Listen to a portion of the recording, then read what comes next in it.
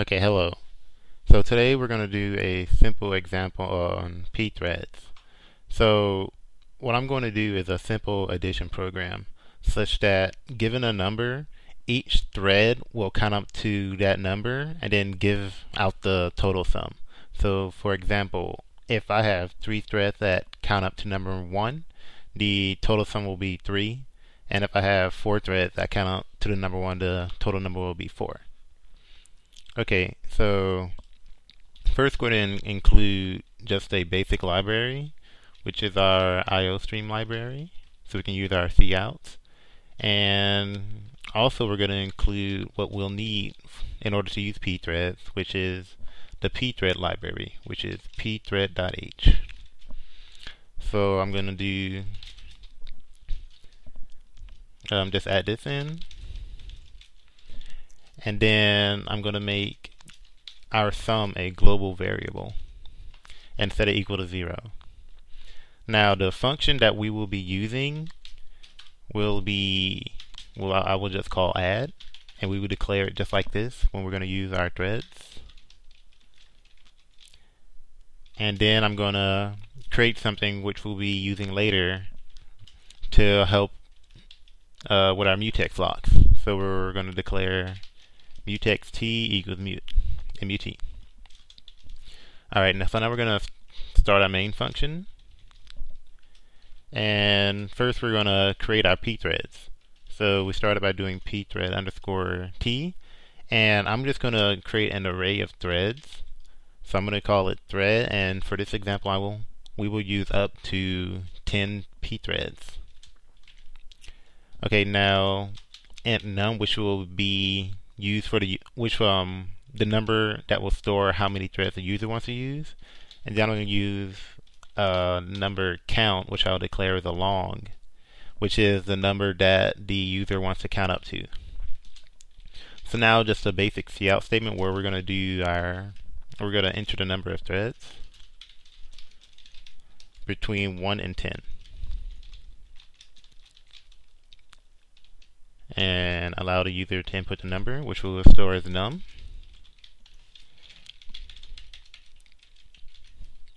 Okay. And then we will now ask the user what number they would like to count to.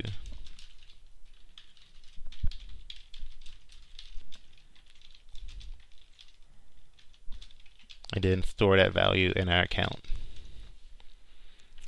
Okay, so now this is where we're going to start getting into our threads. So we're going to do a for loop, which will go from int x equals 0 to where x is lower than the number that was declared by the user. Oh, and we're not going to do any error checking. We're just going to assume that the user simply just enter something less than 10 and between 1 and 10. So it then finish off this for loop. And now inside this loop, we're going to start creating our pthread. So the function used for creating pthread is pthread create, and then we're going to do a reference to thread x, which goes up to basically uses one of the threads that we created up here. And then we're going to enter a value after it, which is basically just enter null after this value, and then enter the name of the function we're going to use, which is going to be add. And now we're going to be passing the value that we're going to be passing a value as a void star, and the value that we are using is count. So we're going to put this here. So now after what this essentially is going to do is that for each thread that it's given, so for each thread that it has, it will go to the add function for this specific thread, and it will use this value count as its parameter, which will be detailed later. So now we're going to use something which is what happens after all the threads have performed their functions. So once again, we're going to do we're going to go through a loop of all the threads that we have used. and we're going to do something called pthread join. And then we're going to do thread x so that it'll go through every thread that was declared. And we're going to enter the second value to be num. Essentially, what this is doing is that it's making sure that it essentially means that all of the threads that you created are about to be terminated. Well, are terminated. So basically, everything has finished up and the program is ready to continue. And then, and of course at the end, we're going to see out the overall sum that is generated by our threads. And then end off our main would return 0. Okay, so now this is where we're going to start declaring the void function that function that our threads are going to use. So we're going to use the function add, and then we're going to pass the parameter void count. And I name it count just so you know that this count and this count is basically the same thing. So essentially, the value that's right here is being passed down to the parameter in this function. Okay, so the first thing that we do is that since we're passing it as a void star, we essentially wanted to convert it back to our long that count was initialized as. So what we're going to do is going to create a variable I'm going to call num, and then we're just going to cast the void star as a long function, as a long data type. So now we've successfully converted this void star into a long, which we'll be able to use. Now this is where this pthread mutex variable is going to come into play. So what's essentially the mutex is that it ensures that only one thread is performing some function at a time.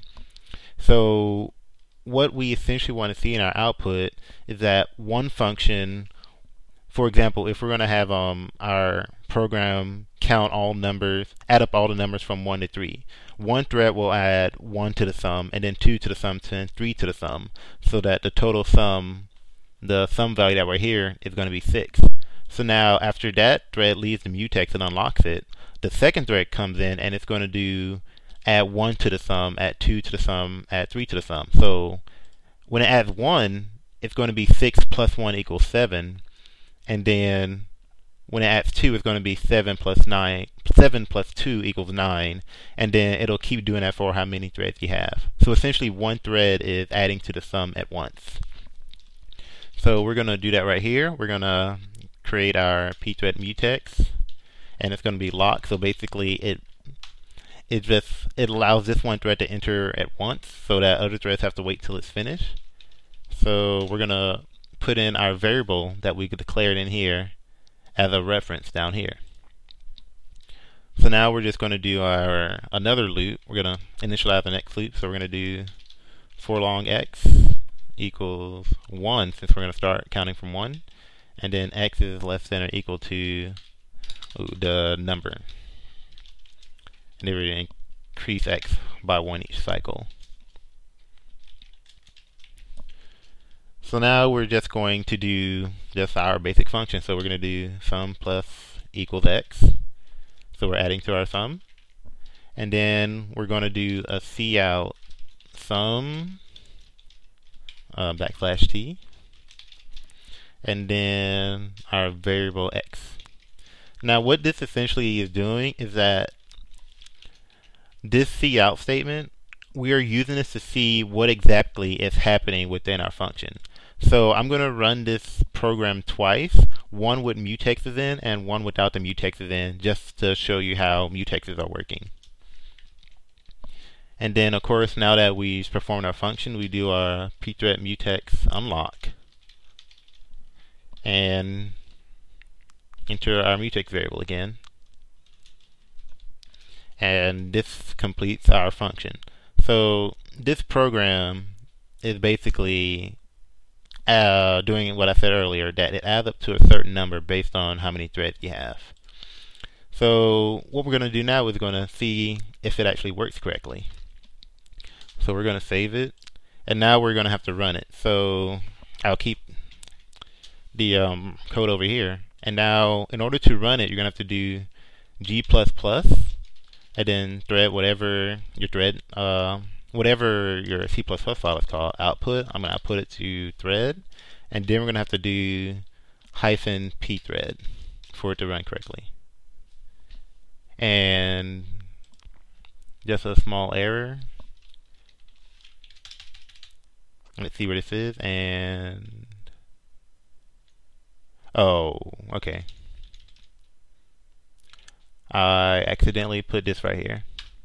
Okay, so that should be fine now. Okay. So now we're gonna run our function, which I call thread.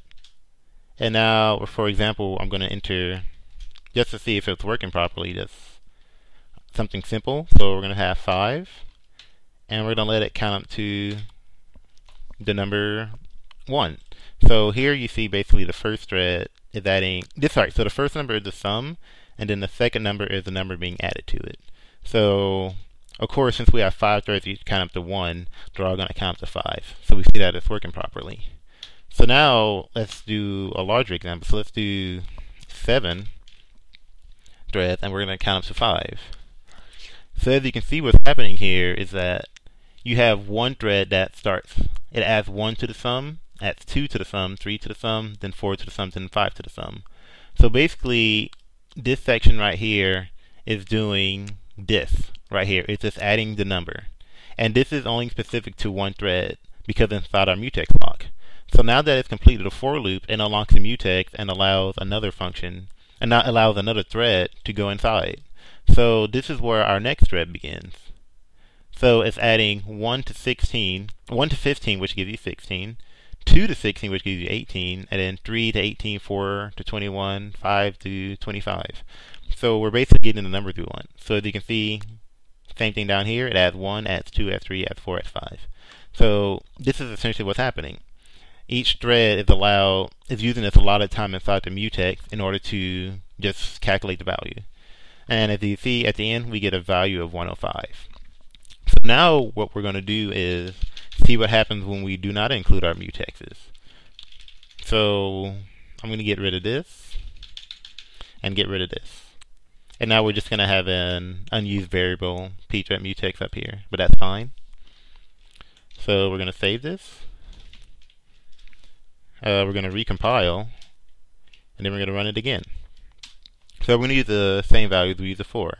We're going to have 7 threads. We're going to have each of them count up to 5. So as you can see, as opposed to what happens up here, everything looks extremely unorganized. You have some value 2, and then just another value 1.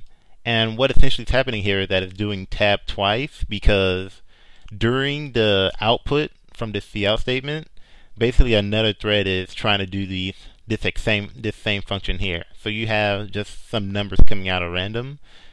So yeah, you see that you have this 2 here, this 1 here, and all these numbers are just all over the place. But at the end, you notice that we still get the proper number. So basically, the importance of the mutex is that it makes sure that only one thread has access to the critical section at a time, because if multiple threads have access, you're going to get a bunch of weird data, and you're not going to get the output that you're going to expect. And of course, since this is just a simple adding function, no matter what, we're going to have the same output at the end. But if it's another kind of function where you need one thread to do something at once, just one, without the mutex lock, your last value, whatever your outcome could be completely different, simply because each thread is trying to access this mutex at the same time. So yes, this is just a quick tutorial on how pthreads work. So just to kind of go through what happens in the code is that we just have our global variable up here, which is a sum, so that it's basically easier for us to add up in this function. We declare our function up here. We initialize our function up here, and then of course declare down here. But we're gonna do a pointer to the function and then pass a void star parameter. We use pthread to basically create the number of threads that we can have. So in this case, of course, I just made an array, but of course, you can specify the number of threads you actually want to use, or the max number, and things of that nature. And then the essential heart of what's going on is here, where we give each thread its identifier. So thread 0 will perform add, thread 1 before add, things like that. So put the identifier for the thread here, enter null right here, enter the function you want to use right here, and then pass whatever parameter you have as a void star. And then when you get down here, make sure you do the proper conversion of the void star to whatever you want, and then you perform your function. And of course, as seen previously, we had our pthread we had this inside of our mutexes, so that each one performs it. Each thread performs this function while not being interrupted by another thread. And of course, after you're done with all your threads, always do a pthread join, simply because a pthread join essentially waits for all the threads to finish so that your program can end correctly. Okay, I hope you enjoyed this tutorial on how to use pthreads in C++ on a Linux machine.